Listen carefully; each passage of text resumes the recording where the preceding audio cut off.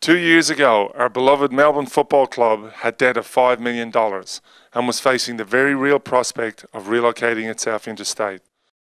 Well, 150 years of proud history doesn't disappear so easily and without a fight. Today we have record membership numbers, a range of wonderful sponsors, and have reduced our debt to zero. Every donation has helped.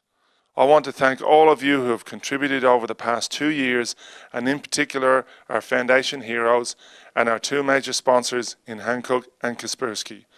These people have literally saved this great club.